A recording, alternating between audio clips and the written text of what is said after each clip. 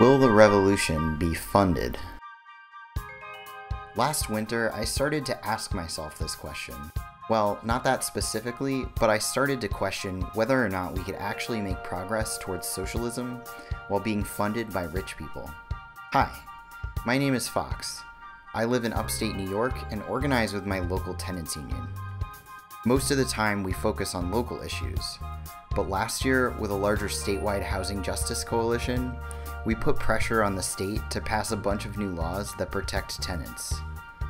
Over the summer of 2019, New York State passed the biggest legislative upset in a generation, the Housing Stability and Tenant Protection Act.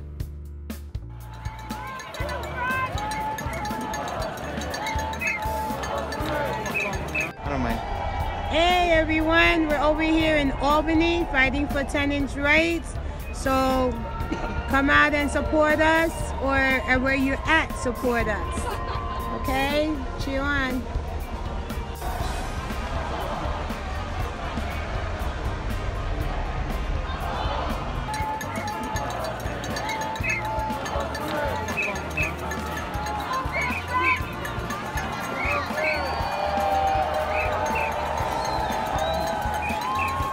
A large part of this victory was due to the work of nonprofit activist groups.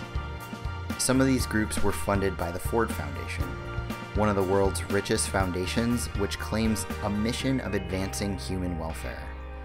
But suddenly, after our landmark victory, much of that funding was withdrawn. But why? Were they too effective? How are these vital organizers going to continue to make strides towards housing justice without funding? Professional organizers still have to eat? Is this the end of the housing justice movement in New York State? It got me asking big questions like, if this is how we build our base, does it all crumble once the capitalists realize we've become too effective? Is it okay for leftists to take money from the capitalist class in order to fund the revolution?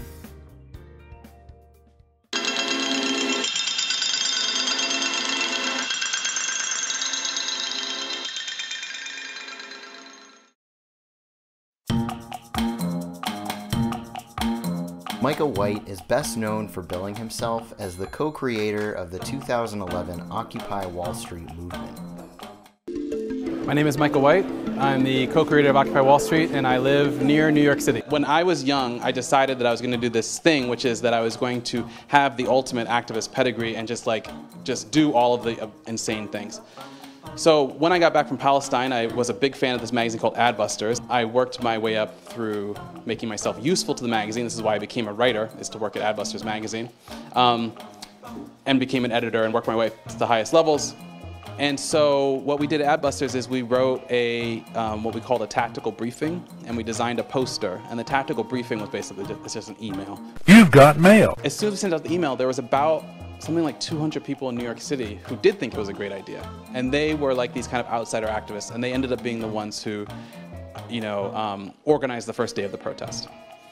So there's still a lot of controversy around the creation of Occupy Wall Street. I still get people telling me, you didn't create Occupy Wall Street, and I'm like, okay, I did, and I co-created in the sense with Cullah because we were the first person who came up with the idea. We created the first Twitter account. I sent the first Twitter hashtag. We picked the date, the tactic, we framed the whole protest, all this kind of stuff. But obviously, yes, I didn't even go to New York City. This is the very nature of contemporary social movements. I did not go to New York City. So you have people in New York City like, he didn't create the movement, he was never here. And I'm like, absolutely, you're absolutely right. I never went to New York City, but the idea and all of the parameters came from somewhere else. The Activist Graduate School is an online school taught for and by activists. It's a space for activists who want to take their social movement creation and their protest theory to the next level. This is one reason, amongst others, that White has gained a reputation on the left for being a grifter.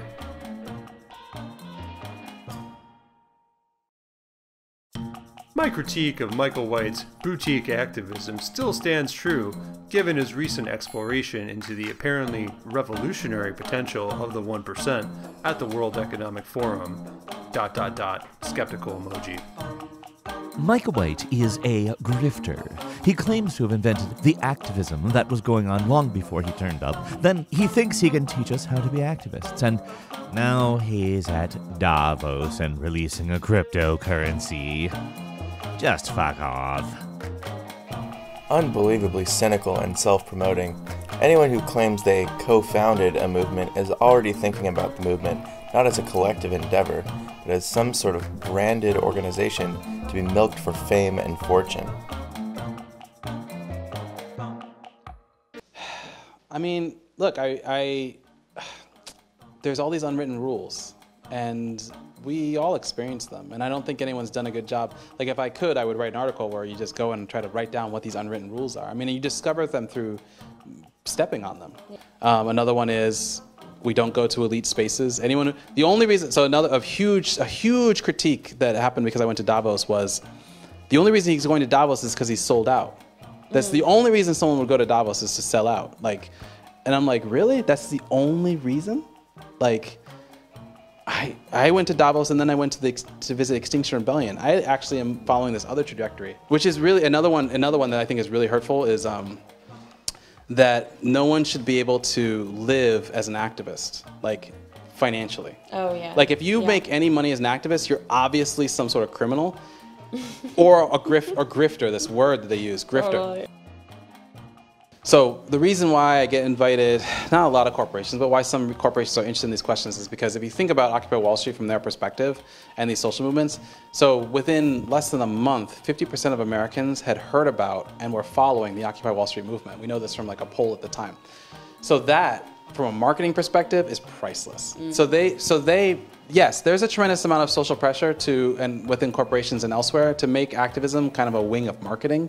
And like, we want to do large scale mobilizations because it's a great way to do free marketing and about this brands that we're working on. And so we've seen a lot of like attempts, like Pepsi made that ad, everyone hated. Ad. I was just thinking of that, the like ad in India where they're like, no, I'm gonna drink Pepsi. Totally, yeah. So there's like that is a real danger.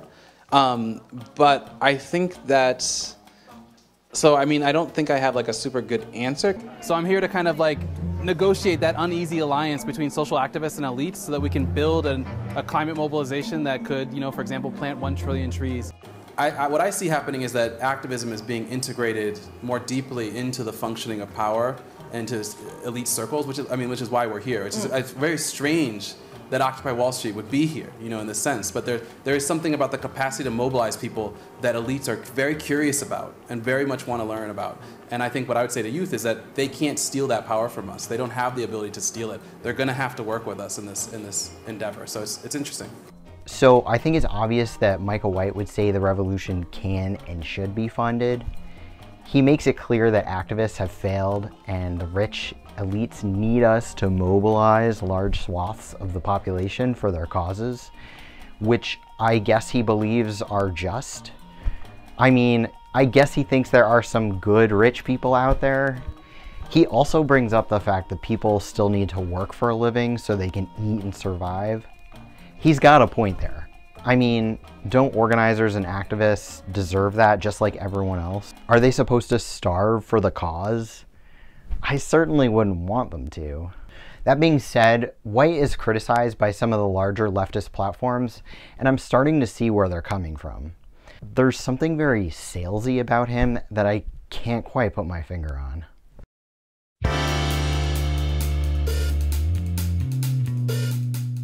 Cooperation Jackson is a nonprofit in Jackson, Mississippi.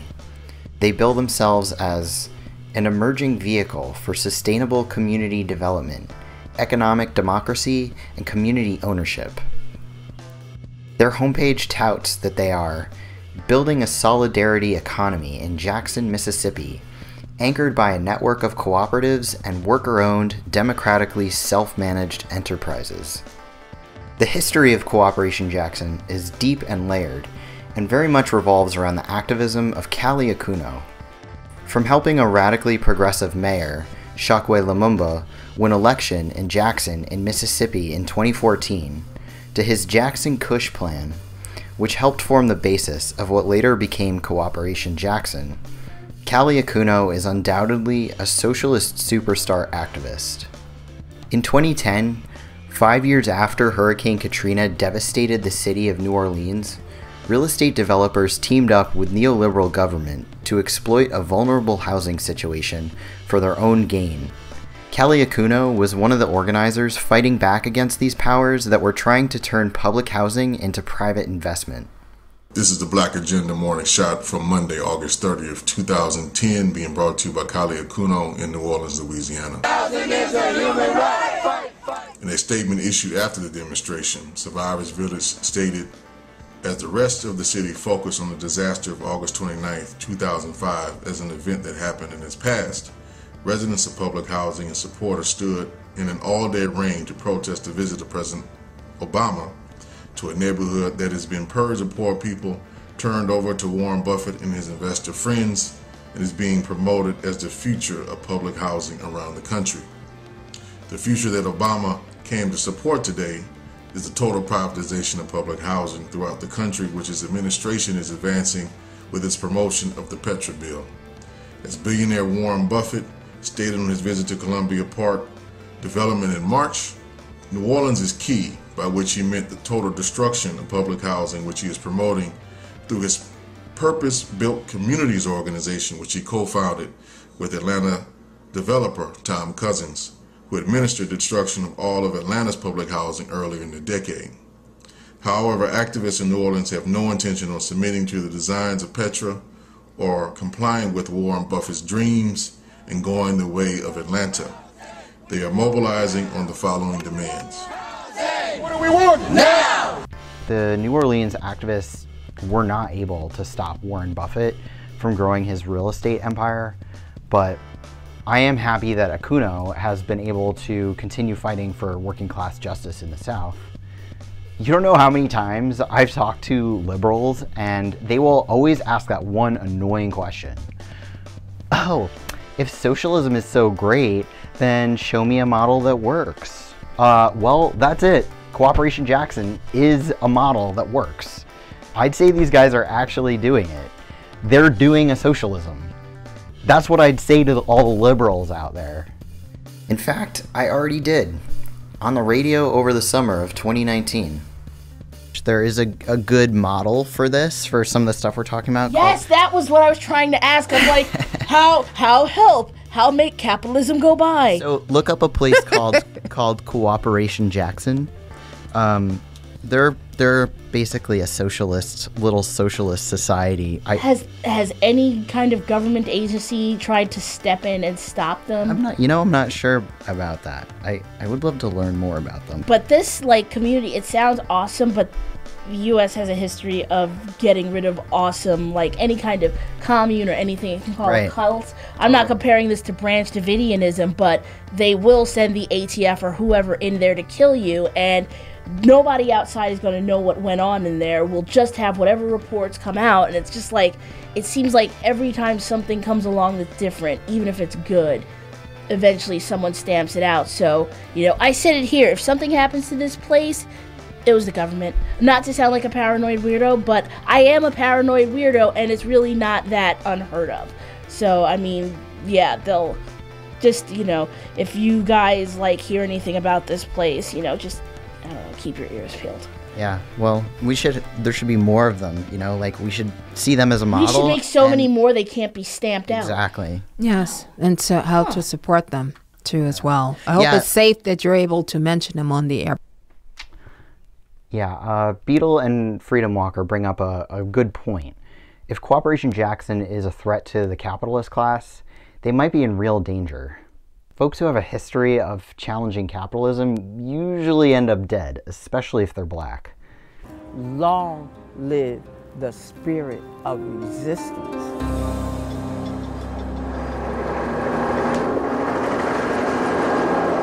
It's 5:27 p.m. State police helicopter drops in. There is the explosion. What you are looking at now is a live picture of the water cannons pouring high-pressured streams of water onto the top of the move house.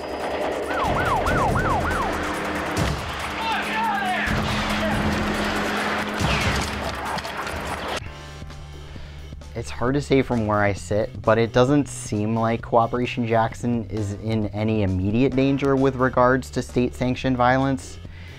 At least, I hope. And more importantly, I think if we were to ask them if the revolution should be funded, they would say the opposite of Micah White, right? Fuck capitalism. We don't need your money. We the people are gonna make this happen. Our commitment should be to eliminate capitalism because it is not a system that's benefiting humanity.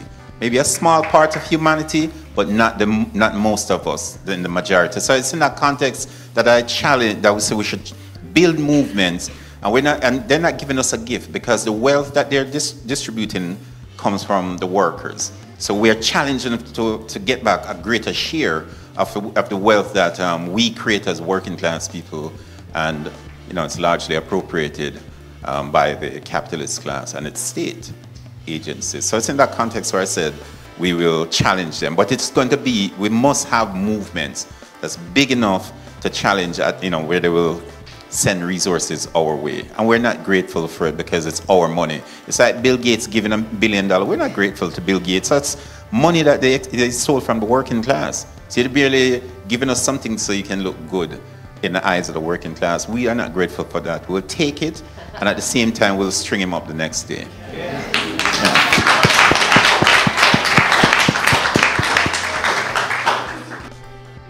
Okay, that's still fucking badass as hell.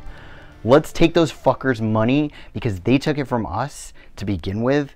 Take that money, then turn around and string them up the next day. Maybe that's what we need to remember as leftists, as activists, as organizers. We just need to take the money because money is a resource from the capitalists, funnel it into our efforts, and then turn around and... Am right, comrade?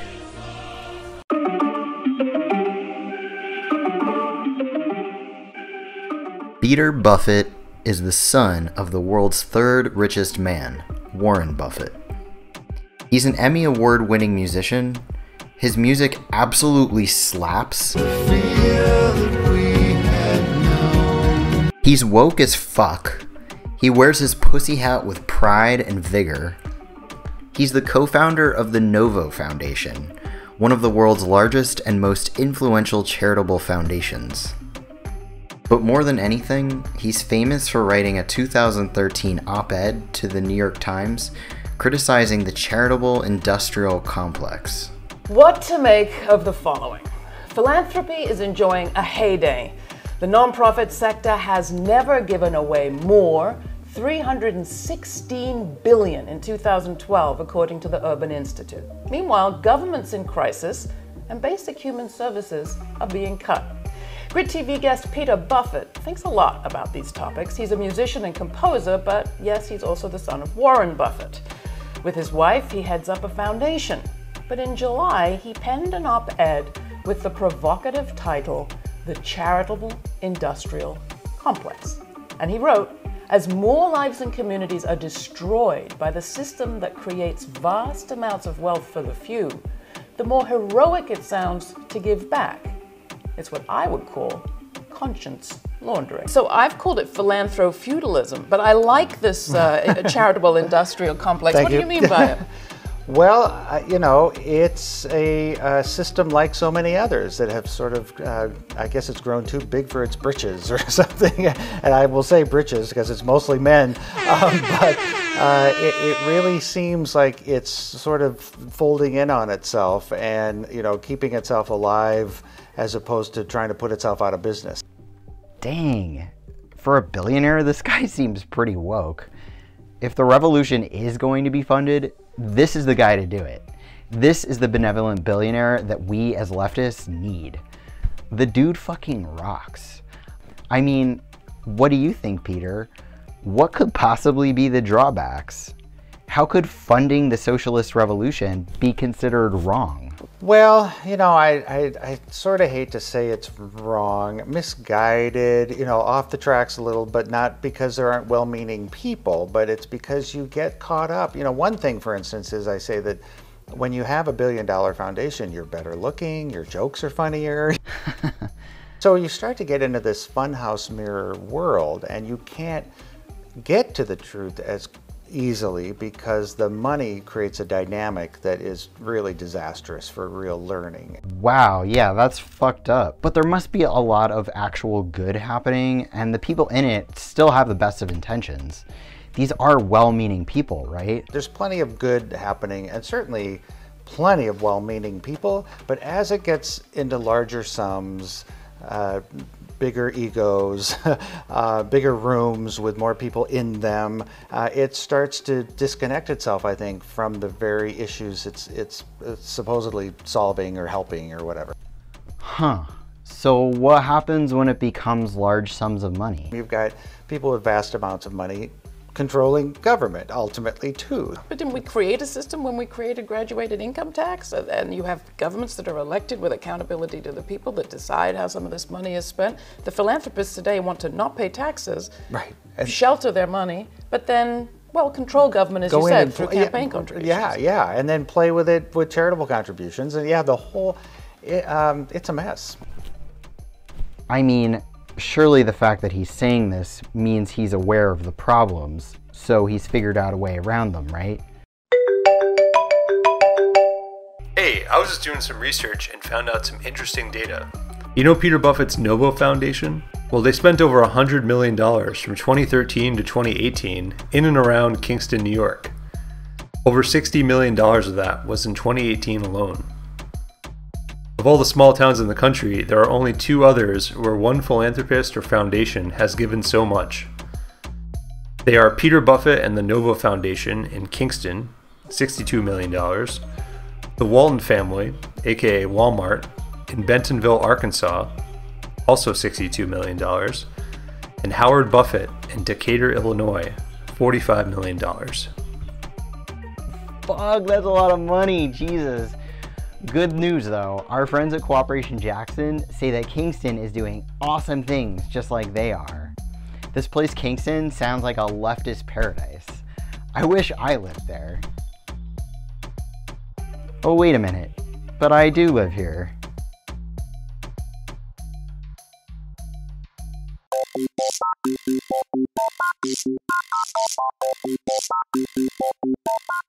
In 2018, Ulster County recorded its highest ever number of evictions, and Kingston had the highest eviction rate in New York State.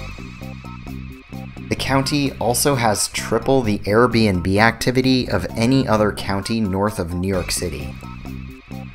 The county has the 6th most unaffordable market for tenants in New York State. Since 2000, the median rent has gone up by 50%, while median wages have remained the same. The county cop in charge of evictions openly says he moved here because there are no tenant protections. A decade ago, opposing affordable housing was a bipartisan issue. Today, some of the same people have moved on to blocking rent control. Local politicians give tax breaks and sell public assets to private developers, and then do business with them after they leave office. Andrew Cuomo, the local government, and New York City developers are openly mining the city's qualities to spur development, tech jobs, and revitalization. It is a new city with a new attitude and a new trajectory. It's a totally changed place. It can be done. You are doing. Evidentiary note. Young friend of mine, millennial, was in California, an artist, calls me up, I'm moving back to New York. Where are you going? Kingston. I said, really? She said, yeah, I've been there. It's very cool. I said, see, I know cool. Howard does not know cool.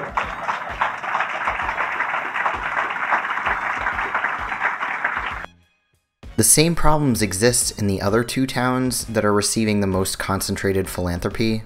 The influx of charitable investment leads to capital improvement, which leads to gentrification. And without strong tenant protections, results in the displacement of the existing community. Okay, so let's take a closer look at this article titled, "The U.S. City Preparing Itself for the Collapse of Capitalism." From a festival that helps artists trade work for healthcare to a regional microcurrency, Kingston is trying to build an inclusive and self-sufficient local ecosystem. Much of this article revolves around an annual event called the 0 plus O plus O positive festival. The author, a co-founder of the festival, says, "We came up with a plan. Drawing on the age-old system of barter, we figured out a way to trade the art of medicine for the medicine of art." Artists bartering for healthcare? Sounds pretty damn leftist if you ask me. Let's see what this guy has to say about that. We've got the motivation. But interestingly, this started before the Affordable Care Act. This is here now because complete wellness isn't just having health insurance. It's about community reassurance and how we are there for each other. And it's like health assurance is what we try to really go after, and how can we empower communities to take control of their well-being. And that might mean putting a mural up of, an indigenous woman who paints the mural of an indigenous woman on the side of a building in Kingston, so we should be reminded of what's going on. So that's really important. And those murals that are behind here and the 7 that are going up right now around Kingston, and my hat is off to the art witches of our art program, Kimberly and Denise, for curating it so well. There are now 29 murals here in Kingston, and they don't go anywhere. They stay. And we're reminded every day that we put murals in neighborhoods of people that look like people in each neighborhood, so we can begin to break down the barriers between our neighborhoods and between each other. Yeah, and we need that so bad right now. So badly. So thank you. I don't want to take any more time. Wait, is that Amanda Palmer? The lady who wanted to pay musicians with beer and hugs? Anyways, back to the article. This article highlights 8 different initiatives that support the main thesis of the article. That Kingston, New York, is emerging as a left-leaning, self-sufficient community. But what if we take a closer look at these initiatives and how much funding each one has received from Buffett's Novo Foundation?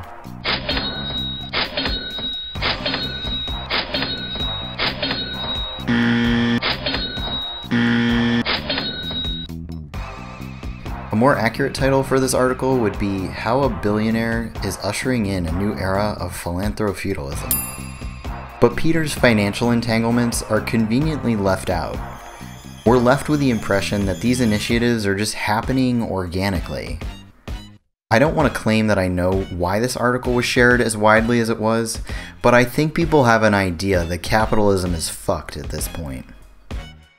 I think if people knew the context, that all this cool shit is happening because of a billionaire philanthropist, it probably wouldn't have sparked reactions such as, "I'm heartened to see places and people that are actively imagining and developing alternatives to our current economy and planning for the inevitable changes that we are facing."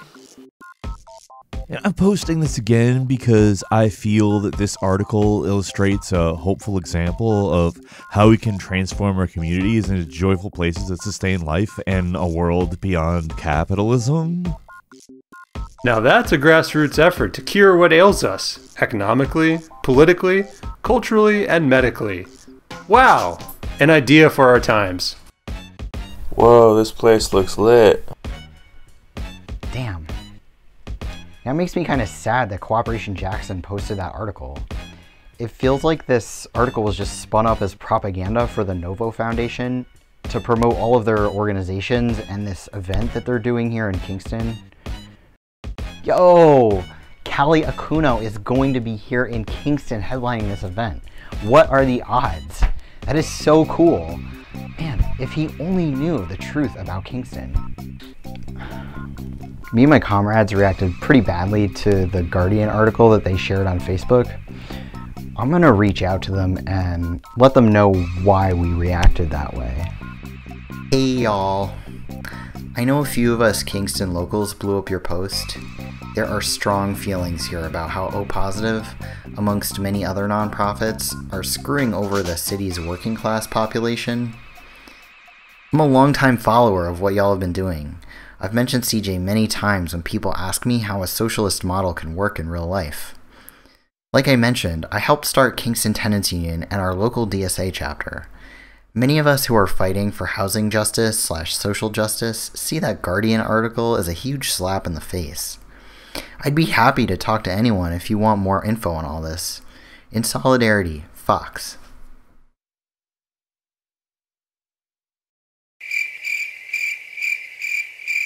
Oh, that's a bummer that they didn't respond. Oh well. Man, that whole thing with Cooperation Jackson and the Novo organizations was so weird. Just for shits and giggles, I'm gonna Google something.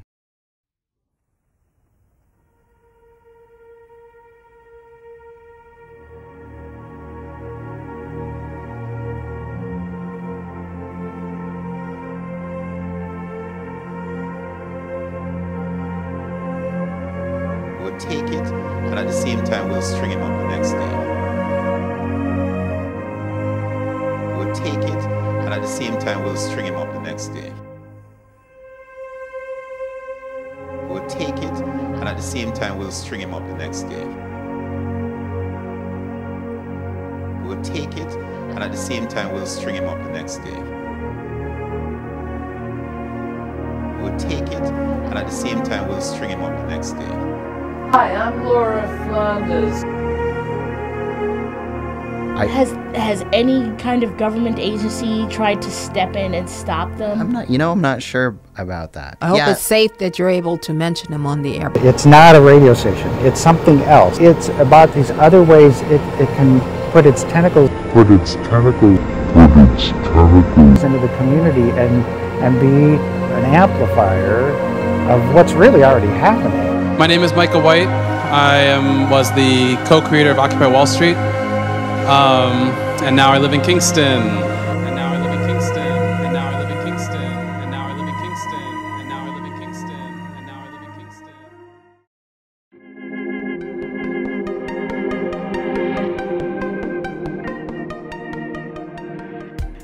The longer I sit with this question, the more I firmly establish myself in the no camp. And I think it boils down to two reasons. Reason number one, clout sharks and elite capture. In the case of Michael White, it's pretty obvious to see how money attracts opportunists, often in the form of clout sharking. Clout sharks, man. This clout shit is funny. People who are out for social capital gain, or it usually happens by way of elite capture. The concept of elite capture originated in the study of developing countries to describe the way socially advantaged people tend to gain control over financial benefits meant for everyone, especially foreign aid. But the concept has also been applied more generally to describe how political projects can be hijacked, in principle or in effect, by the well-positioned and resourced, as Yang's Step Up demand exemplifies. The idea also helps explain how public resources such as knowledge, attention, and values get distorted and distributed by our power structures, and it is precisely what stands between us and Smith's urgent vision of coalition politics.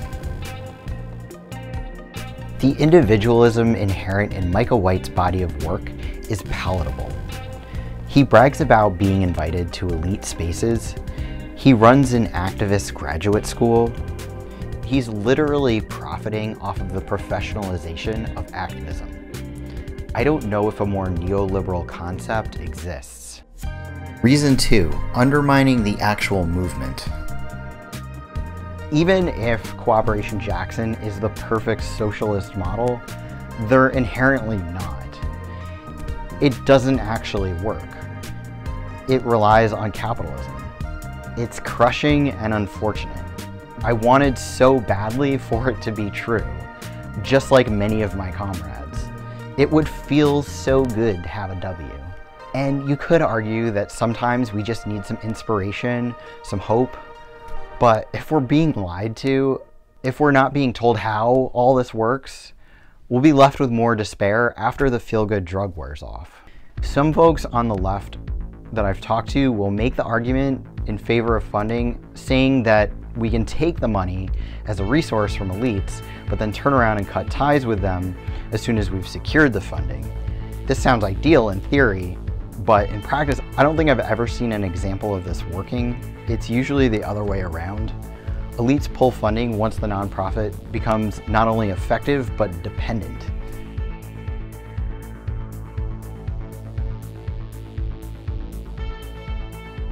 The Novo Foundation has quite effectively annihilated any shred of working class solidarity here in Kingston, New York. They've done so via tactics that have already been well documented by a group called Insight in their anthology called The Revolution Will Not Be Funded Beyond the Nonprofit Industrial Complex. Insight defines the nonprofit industrial complex as a system of relationships between the state, the owning class, foundations, and nonprofits. This system of relationships results in the surveillance, control, derailment, and everyday management of political movements. They go on to say that the state uses nonprofits to monitor and control social justice movements. The station is really, I really do say it's a social justice organization disguised as a radio station because we aren't just a radio station in the sense that we are out in the community supporting block parties, live streaming from City Hall, going to just about every event. But it really saw, in again a small community specifically, we could cover essentially the whole thing and become the station, which we have in a very short time. Divert public monies into private hands through foundations.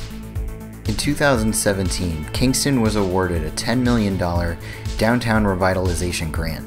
8 of the 19 committee members that were hand-selected to decide how the money was spent were from Novo-funded nonprofits, and even included Peter himself. Manage and control dissent in order to make the world safe for capitalism. As our footprint in terms of the consciousness of the city grows, there'll be more opportunity for that, because more people will go, oh, hey, this is a place where we really could get into some things and get some feedback. And the challenge is finding alternative voices that don't just want to push back against other voices, but actually want to contribute. And yeah, you've described it before in terms of being constructive. Redirect activist energies into career-based modes of organizing instead of mass-based organizing capable of actually transforming society.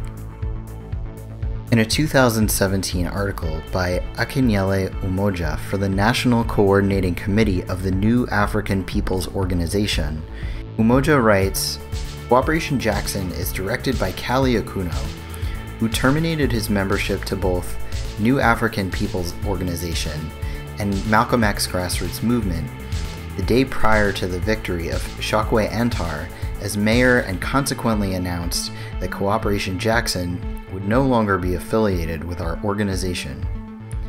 While it was intended to build worker-owned and managed cooperatives and organize the black working class in Jackson, Cooperation Jackson has not been able to develop a base of support among indigenous black people in Jackson, particularly black workers.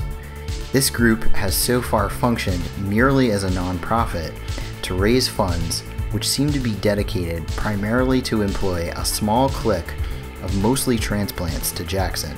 This group has failed to mobilize and organize black workers in a city which is 80% black and working class. While its leadership has participated in the ultra-left attacks on the Lumumba administration and the political work of the New African People's Organization / Malcolm X Grassroots Movement, Cooperation Jackson has relied on the legacy and used the name and image of Baba Chokwe and the Lumumba family and the history of the New African People's Organization / Malcolm X Grassroots Movement organizing in Jackson to gain and maintain support locally, nationally, and internationally. Umoja is not alone in this sentiment. In a doctoral dissertation titled Worker-Owned Cooperatives as Urban Economic Development by a University of Louisville student named Nick Condor, a local community member alluded to an undercurrent of concerns about Cooperation Jackson. I don't see a lot of money going into the hands of the people from Jackson. I see a lot of people from out of town who are able to make a pretty decent living, but in reality, we are paying ourselves and buying up a bunch of land, and we have 2 people out of 10 that are from here. I don't see a whole lot of money going back into the community.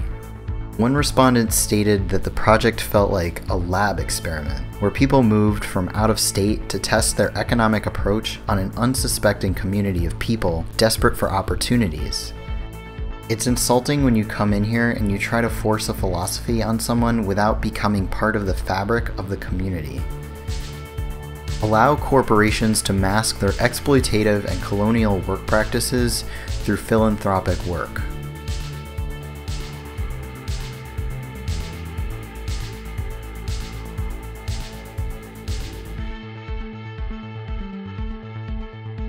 Encourage social movements to model themselves after capitalist structures rather than to challenge them. During the pandemic, Novo's gaggle of nonprofits coalesced to form something they call the Community Fund, which amounted to a means-tested $500 that you need your landlord to write a permission slip for. Based on Insight's work, I can say no, the revolution will not be funded. Revolutionary and grassroots groups might work in coalition with nonprofits on specific things, but we need to organize in ways that aren't reliant on billionaires to write checks. I'm pretty sure that Peter Buffett doesn't want to fund the revolution either.